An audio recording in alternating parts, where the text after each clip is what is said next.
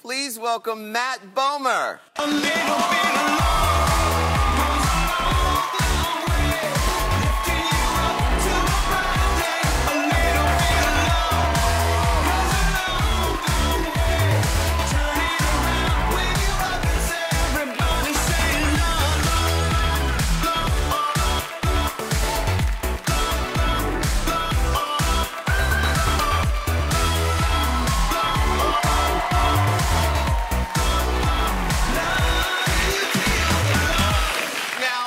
Starstruck. Matt, starstruck right now. That was not your first time on a runway. It was. Really? I think once in college, you know Joe Manganiello? Uh-huh. I've heard of him.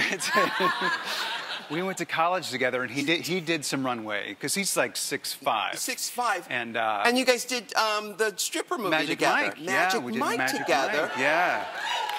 And one time they needed a last-minute replacement, so I filled in. But that was, I think, at like a Macy's or something. Wait, oh, so I see. So he was modeling, and they needed a replacement. So he said, "Oh, I have a friend who's really gorgeous, and can you hire him for it?" Yeah. That's how it happened. Mercifully hired me. Yeah. Was that here in Los Angeles? That was in Pittsburgh, Pennsylvania. Oh my, the fashion capital of the world. As you all well know. Yes, yeah. Is that where you're from? No, I was born in St. Louis. I spent half my childhood there. Oh, St. Louis in the house. Yeah. Okay. All right. And then some roughnecks over there. Okay. And then half outside of Houston in a town called Spring.